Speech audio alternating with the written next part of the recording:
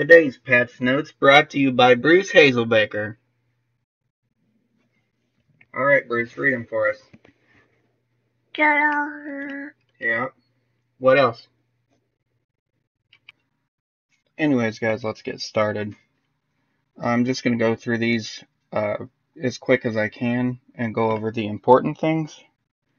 I'll leave a link down below so you can check them out if you want to. So let's get down to it.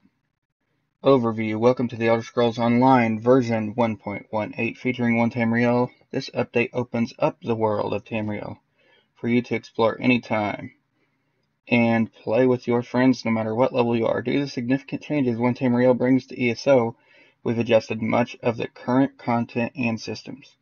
In this update, you'll find that we've made Craglorn more solo-friendly, added normal and veteran modes for all 4-player dungeons, redesigned a Daunted Pledge system, and made fairly sizable itemization changes and updates. You'll definitely want to check out all the details below.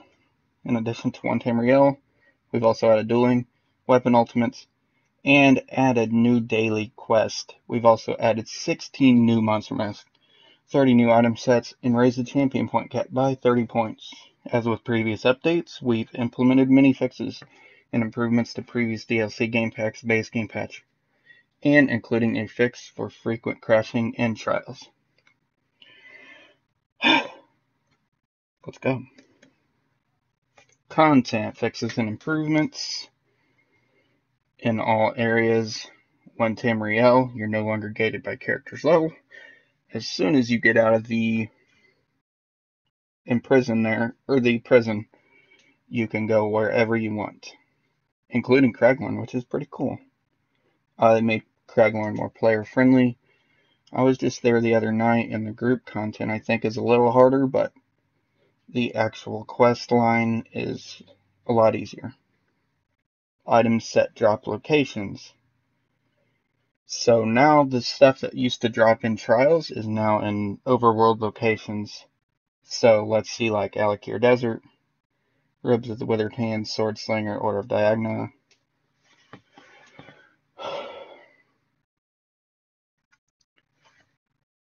Auradon, Queen's Elegance, the Elegance set.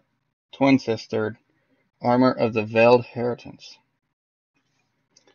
Bankurai drops Vampire Lord Spriggan's Thorns, 7th Legion. Cold Harbor, Prisoner Rag, Stygian, and Meridia's Blessing. Craglorn, still Way of Martial Knowledge, Way of the Air, and Way of Fire, which is now scaled up to 160, so we've got a bunch of new sets here.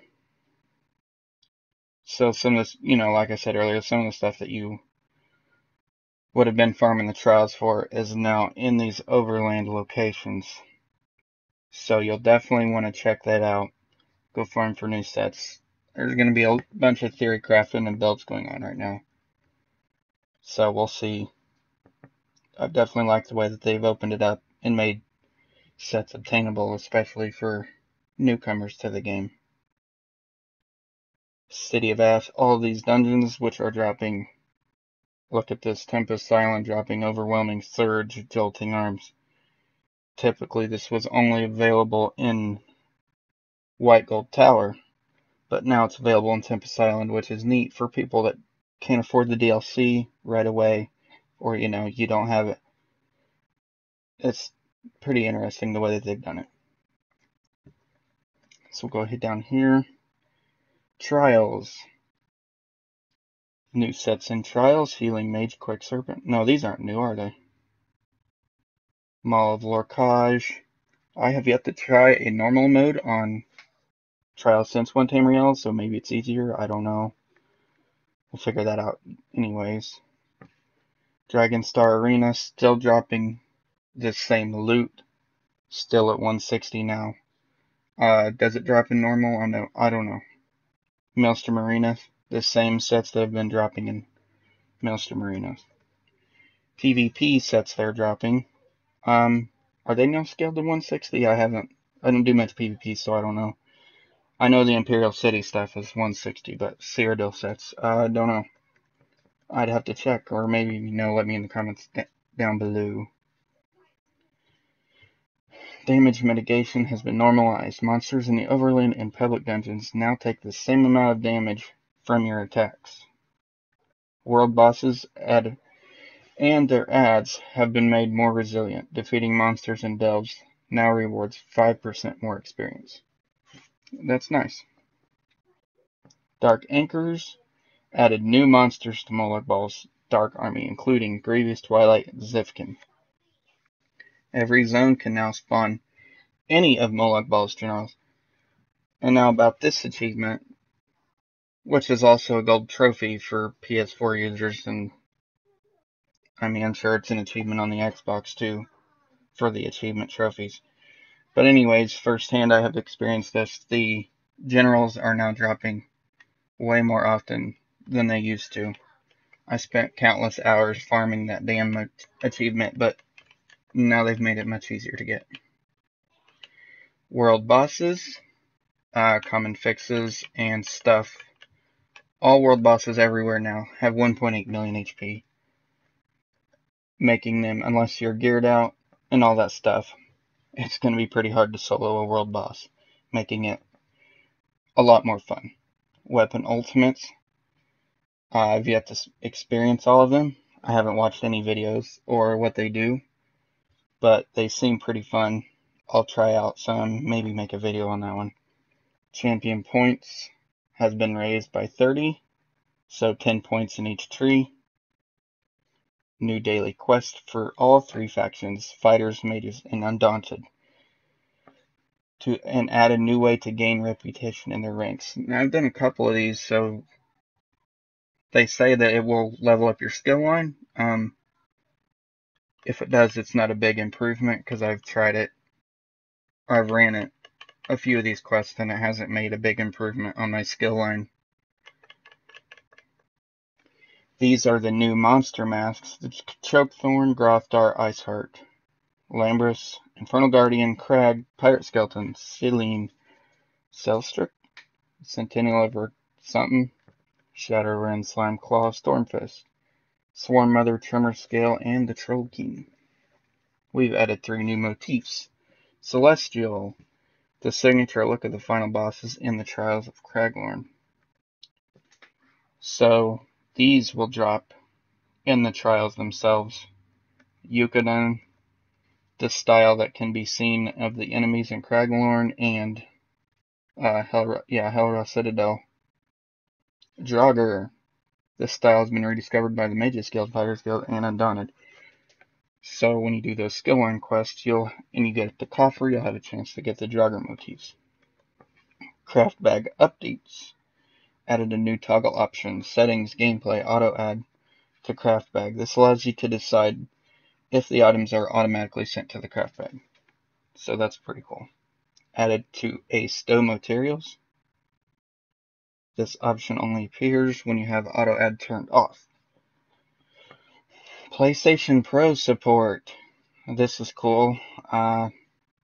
It's going to be a bit before I get a PS4 Pro. But adding 4K mode, now this is cool. This includes all the graphical features available in the original PlayStation 4, and now the game is scaled to 4K. That's 4K native, so it's actually only going to be 1080p upscaled to 4K. So it's not really a 1080p enhanced mode, which it's going to be cool. Beautiful graphics. I've seen some of you on your gameplays on PC, and it's just beautiful. I can't wait to get that on PS4 Pro and try it out. This is going to be combat and gameplay improvements. Bodyguards no longer sacrifice themselves to save other bodyguards from death. I've never seen that before, but it sounds pretty funny. Fixes and improvements to Imperial City.